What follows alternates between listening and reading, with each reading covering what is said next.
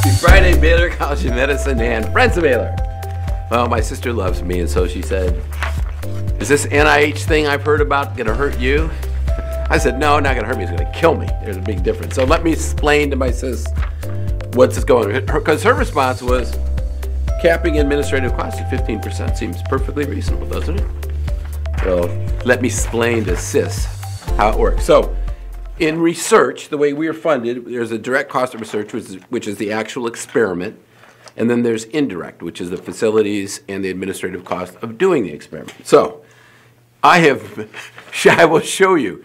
So the direct cost of doing an experiment is the researcher, the test tube they're holding, maybe the research assistant, maybe a graduate student, the beaker, the sometimes small equipment like a microscope, and like if you have a mouse, or if it's a patient, a patient. That's the direct cost of doing research. The indirect cost, which is not part of that direct cost, is the building they're in. So this research lab is in a giant building that's filled with a billion other labs. The cost of running the building, electricity and water. By the way, the cost of housing the mouse in that, it's got a little Hyatt hotel in there for mice. So that's one. And then also the big equipment, like all the equipment to run the experiment, all the IT, the bench, the chairs, even the IT guy who helps manage the computers.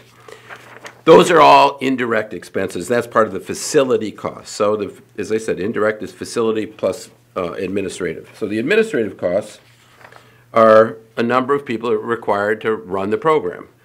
The president, the CFO, the head of research, all the compliance people, but it's all capped. None of them are like paying their salary or anything. It's all capped at the maximum number that they can pay a level 2 executive at the NIH. Not only that, only the percent that's actually doing research. So and even then, it's all capped at 26%. And so institutions like ours, we're paying for the building, all the equipment, everything, and managing the compliance, paying payroll for the scientist and the assistant and all that kind of stuff. That's all part of the indirect cost. In addition to that, we provide support for research through a number of different ways. When we negotiate with the NIH for that indirect rate, it's always negotiated less than the actual cost. So we're already paying the difference between what we're paid and what it actually costs us to do. We're also paying for salaries that are above the NIH cap. We're also paying for recruitment of scientists. And by the way, most people come, they don't have funding, so we have to give them 2 or 3 years of a startup package. And if they're short on funding for a year, we have to bridge them for funding. If we want them to start grants or something new projects, we fund that.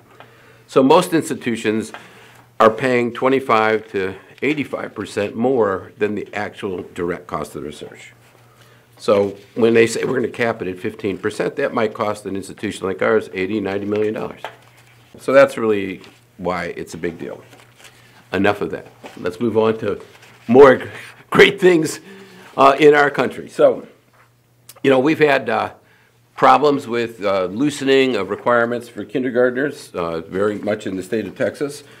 There's a lot of policies around that, so a lot of people aren't getting vaccinated. So what's the outcome? Well, we now have the largest measles outbreak in Texas in decades. So, as I've mentioned before, we've gone through the R number. R number of 18 means that, for measles, means that 95 or 96% of the population has to be vaccinated to prevent spread and outbreaks. So if one person gets it, doesn't spread.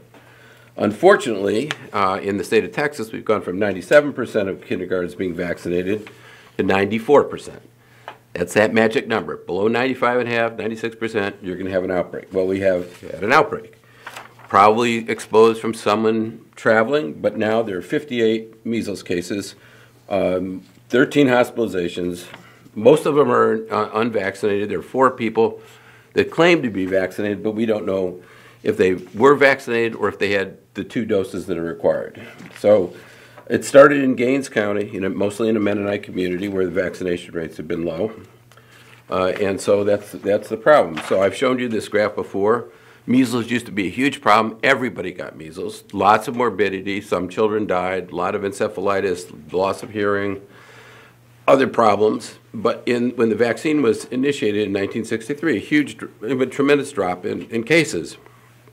But they noticed that after 1 dose, you'd have these blips. Occasionally we'd have outbreaks, and so they realized they probably need 2 doses. So in 1989, they recommended 2 doses of the vaccine, and in 2000, measles was declared eliminated in the United States, unless people get vaccinated.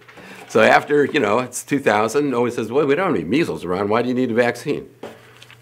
So, 25 years later, we have measles outbreaks because people stopped getting vaccinated. All right. I don't get it. But anyway, flu season, we're in the middle of flu season, very high. You can see emergency department visits very high. The good news, of course, is that it's mostly influenza A, that's in the yellow, very little influenza B. And the variety of influenza A is H3N2 in red and H1N1 in orange here. The yellow means they just weren't subtyped, both of which are in this year's vaccine. So best way to protect yourself is to get vaccinated. You still might get the flu. That's the other thing. The vaccine develops antibodies that circulate in your blood, so it prevents you getting really sick, but it doesn't mean you can't get it in your mucosa. And so people do, even if they're vaccinated, get influenza, but the severity is much reduced. COVID-19 remains pretty low. This is emergency department visits for COVID-19. Hospitalizations still pretty low. And mortality has been low, although I mentioned last time in January we had 2,000 deaths from COVID. But it's still low, lower than it was before. Why is that? Why is there COVID around and yet the mortality is dropped? This, I think, is the reason. This is seroprevalence. So dark purple means that people have either antibodies because they were infected or got vaccinated. Most of the country has got antibodies against COVID. So unlike measles, this is actually pretty protective. And so you can see that that's probably why the mortality hasn't been too bad. Plus the other thing is that the virus hasn't changed that much. So still XEC, LP8 are the dominant strains. So that really hasn't changed. So the virus hasn't changed much. We have broad immunity across the country, and that's why it's not so bad this year. When you have immunity to it, it works. When you don't, you get an infection.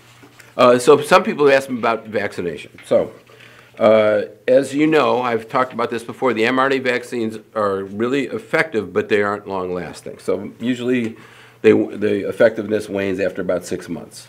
The recommendation by the CDC is 2 doses of any of the 24-25 vaccine, 6 months apart. And the question is, and I've gotten from people, well, if I had my vaccine, like 6 months ago, should I get another one? Well, it's not necessarily recommended, but I would suggest that you probably do. So my feeling is, if it's been 6 months since you've been either infected or had a vaccine, it's probably a good idea to get a booster.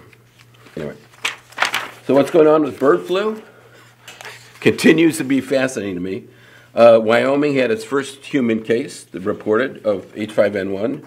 We're now up to 69 cases, 68 plus the Wyoming one makes 69, mostly in areas where there's a lot of dairy cattle, because that's where it's been in Washington and California, Texas, and the rest are in poultry workers. And one really interesting thing, a study looked at veterinarians, and just veterinarians who've been around large animals, but not specifically around infected animals, and found in a group of 150 large animal vets that 3 had antibodies to H5N1, which meant they were getting exposed to it even though they didn't know it.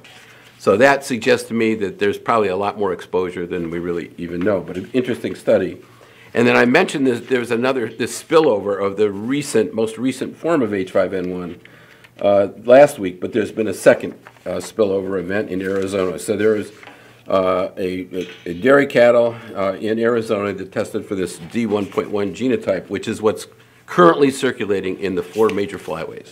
We talked about that last week. If you want to catch up on the 4 flyways, you can look at last week's video. Anyway, I want to end today with a bunch of shout-outs. First of all, congratulations to Dr. Catherine King, Professor of Pediatrics and Infectious Disease, who is the recipient of the 2025 Society for Pediatric Research Award in honor of E. Mead Johnson, the most prestigious award by the Society. So congratulations to Dr. King. Also, a big shout out to the Baylor Students Against Cancer Club that recently recruited individuals to sign up for the National Marrow Donor Program. The students did a great job of educating the Baylor community about patients who could be helped by a bone marrow transplant, and thank you to the students who did that. And then finally, a big shout out to Dr. Helen Heslop, Director of the Center for Cell and Gene Therapy, who received the Pediatric Lifetime Achievement Award for her career working in the field of cellular and gene therapy. She was awarded this president at their meeting on transplant and cellular therapy. So congratulations to Dr. Heslop.